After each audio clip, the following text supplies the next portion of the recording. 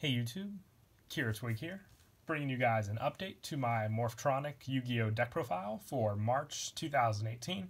Actually been a good while since the last update to my Morphtronics, and with this deck I actually rebuilt Morphtronics from scratch because my last Morphtronic deck actually went to a friend. He's not a big fan of Yu-Gi-Oh, but the one deck he is a fan of is Morphtronics, just for all the silly shenanigans that the deck can do with the monster swarming.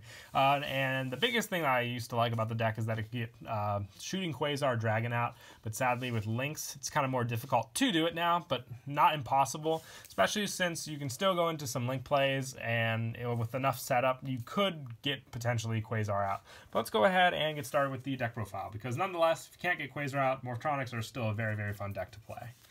Okay, so I play 3 Morphtronic Selphon. He is the main card of the deck. A lot of the plays focus around him. And if you don't know about Morphtronics, they have different abilities and effects based on if they're in attack mode or defense. So with Selphon, when he's in attack mode, once per turn while this card's face up on the field, you can roll a dice, and whatever it lands on, you excavate the top cards of your deck until you reveal a Morphtronic monster. Then you can special summon that card to your field. So it's cool because if you get another Selphon, then you can roll the dice again and keep going from there. So he's basically your potential for Field Swarm with the deck as a whole, meaning you can get out a lot of monsters, and if they're Earth, meaning you can get out Mrs. Radiant or do other Link summon plays, and just have Link arrows that you can work with to get some other special summons going out on the field, because the biggest thing is working with the tuners to get synchro monsters out on the field that can really help out the Morphtronic deck. And I also run 3 Morphtronic Boomboxen. We're going to go through the non-tuners first and then get to the tuners. While in attack mode, this card can attack twice during the battle phase, and while in defense, once per turn, when a face-up Morphtronic monster you control is selected for an attack, you can negate the attack. So if you bump this card up with Morphtronic Radion for its attack, we'll get to that later, you can hit twice for some pretty big numbers. A great search off of Selphon as well, because it's an Earth, meaning if you get both of them on the field very easily. You have a Mrs. Radiant summon as well with its search back effect. You can put one of them in your hand if you want, but the 2 Link arrows for 2 additional extra deck monsters help with your special summon plays. I didn't mention Selphon's defense effect, mostly because I always try to go for the attack position play. The defense one lets you check the top cards of your deck to see which Morphtronics you have on the way, but you go through the deck so much shuffling that the defense effect is kind of redundant. You always want to use the attack mode Selphon effect to special summon. But Boomboxen, definitely a very good target to go off of. And I also run 2 Morphtronic Slingin. Slingin didn't really used to be as big of a card in the deck, since the big play was, synchro summoning and just extra deck spamming. But now with the main play still being Morphtronics, being able to get out very fast, you can use Slingin's attack position effect to tribute 1 Morphtronic you accept for Slingin to destroy 1 card on the field, taking care of pesky cards your opponent controls. And in defense, if it would be destroyed, you can destroy another Morphtronic. But once again, another preferable attack position effect, just for the pop effect that you can get rid of for your opponent's cards. For each card, definitely Boomboxen has the most versatile attack and defense, but for Slingin and Selphon, definitely prefer the attack position effects. But for Radion, it honestly depends, because Radion, while on attack, gives all your Morphtronics you control 800 attack, including itself, putting it at 1800, and while on defense, it raises the defense by 1000, putting defense at 1900. So depending on if you're playing defensively or offensively, Radion definitely does come in handy. And then moving on to the tuners that I run 2 Morphtronic Scopin. Now this is a card, well, attack position, once per turn I can special summon 1 level 4 or lower, 1 level 4, not lower, it has to be a level 4, from your hand and destroy it during the end phase. So you can grab basically Radion, Slingin, or Boomboxen and special summon it to the field for a level 7 synchro play. So Moonlit Rose or Black Rose are my preferred targets with this card. You can even make Proxy Dragon if you want for an additional Link option. You have so many opportunities with this card to make very good plays. And the defense effect is, while in defense, it's a level 4, meaning you have even some other synchro options depending on what you want to use. You can even go for like a level 5 if you have this in defense, special summoned off of the Selphon, or if you want to keep it in attack, go for a level 4 with the Selphon, depending if you grab it with Selphon, obviously also. And I also have one Morphtronic Remoten. Now, I like Remoten for its search abilities. I might actually bump this card up to 2 and drop Scopin to 1, just because you have options to search out Scopin, while Remoten kind of just has those search options available to you. So it's kind of a back and forth between the two that I'm kind of on the fence about.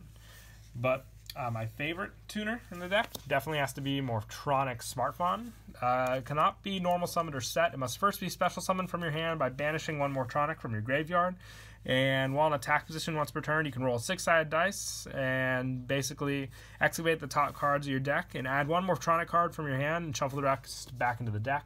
It says Morphtronic card, which is what I think is very, very good about Smartphone. Since it's an add effect, you can grab Morphtronic Repair Unit, Accelerator, Map, basically any of those search options, as well as monsters, and add them to your hand. Repair Unit and Map especially really, really help out for your own plays. A Repair Unit for the pop effect and the draw effect help for cycling.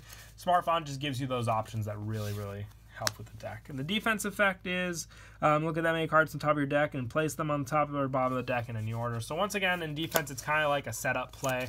I do prefer the attack position with Smartphone as well. And most of the time, I search the Smartphone since Cellphone specials ignoring the summoning condition, and then I can go for a level 2 synchro play, or they're both Earths, the Mrs. Radiant play with the 2 of them. But always remember to use their effects first before you go for any of your special summons. And also 3 Morphtronic Lantron to finish off. Lantron has a very nice attack position. Any effect damage you would take from an opponent's card effect is inflicted to your opponent instead. When I played against some Trick Stars and playtesting, that was crazy because I would just normal summon it. And then basically they couldn't do their plays. They would just let me play how I wanted to.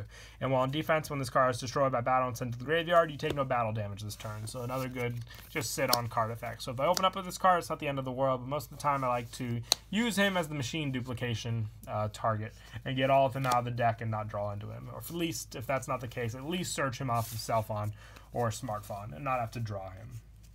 And that's it for the monsters. A very big monster count, but I love pure Morphtronics since they all work so well together. Non-Morphtronics tend to slow down the deck since those are the ones I usually reveal off of Smartphone and Cellphone. But moving on to the spells, I run 3 Morphtronic Repair Unit. This card, you send one Morphtronic monster from your hand to the graveyard, select one in your graveyard, special summon the selected monster, and equip it with this card. It can't change its battle position, and when this card is removed from the field, destroy the equipped monster. But with this card, you can basically special summon back your Cellphone, or Smartphone's been special summon it back, and then just get your search off, which then makes up for the whole send effect of a Morphtronic. And you can even send the Smartphone or the Cellphone from your hand to the graveyard. Well, in most cases, because Smartphone has to be special summon, the Cellphone from your hand to the graveyard. As long as you have another Morphtronic target in the graveyard, you're able to special summon the Cellphone that you sent.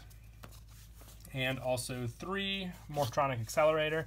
You return one Morphtronic card from your hand to the deck to destroy one card of the field, then draw a card. So it's a pop effect for your opponent, and then a draw. So it makes up for this card.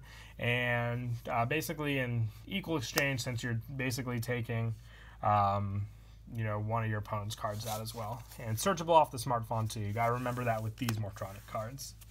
And then I also run 3 Morphtronic Map. Each time a Morphtronic battle position is changed, you place one Morph counter on this card. All Morphtronic monsters gain 300 attack for each Morph counter on this card. And when it's destroyed on the field and sent to the graveyard, you can special summon one Morphtronic from your graveyard. So I really like it for the special summon effect. Really makes my opponent want to keep this card around otherwise. But the bump ups with Radion come especially well because I can hit some pretty strong Radion and Boomboxing monsters on the field alone and not even have to go into the extra deck.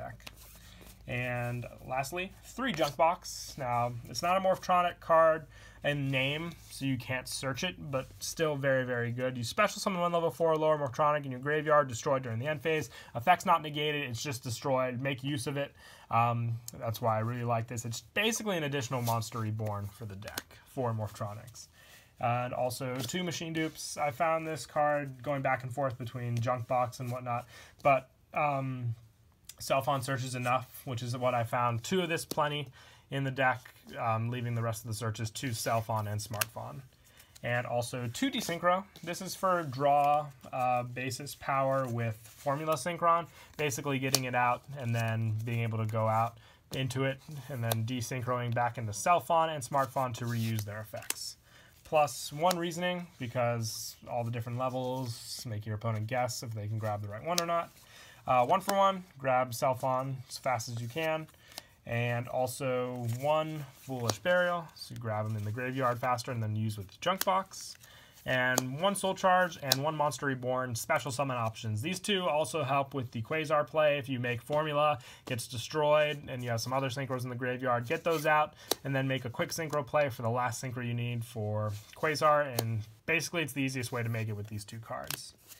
And that's it for the main deck. We'll move on to the extra. I run the 1 Formula Synchron. I used to run 3 when the extra Monster Zone wasn't a thing, just because you can make them so much faster and draw through your deck much faster as well. But the 1 is fine now because most of the time it's in the graveyard. Like I said, Monster Reborn target, Soul Charge Reborn target, and those are the plays you'll go for. From summoning it to the field and then using the last 2 of your either Link arrows from Mrs. Radiant to get the last 2 synchros and then go for a Quasar.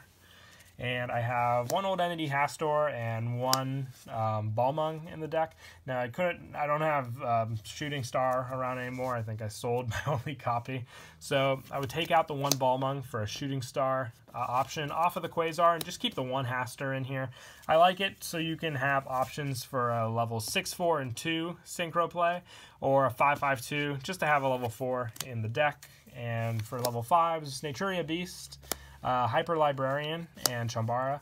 I just like the Beast target because it stops spells, so always good to have with the Earth monsters you run. Chambara for OTK potential, and if you can make Librarian work with that additional arrow, it definitely does help to have it on the field with Quasar. So you don't use your whole hand and then fail in a Quasar play. You still have some draws to go off of. And then 1 Stardust Charge Warrior for that level 6 draw option as well. And then for the Scopin level 7 summons Black Rose and Moonlit Dragon. And the big guy himself, Shooting Quasar. In the old deck I used to run 2 of this just because it was quite possible to make it happen. But sadly, Link format now, so had to reduce the numbers. And for the Lone Exceed monster, Princess Sprite, Smart Fawn, and Self-On, if I need that option play, I run this card. And for the Link monsters, I run 2 Mrs. Radiant. It's your main Link monster and the easiest one you can go into with Smart Fawn, Self-On, and Boomboxin being a thing. And the 1 Akashic also comes in handy at times, and the Decode Talker for bigger Link plays. But yeah, that is it for the deck profile. I hope you all enjoyed the video. Once again, please don't forget to leave a like and subscribe. And until next time, Kira Twig out.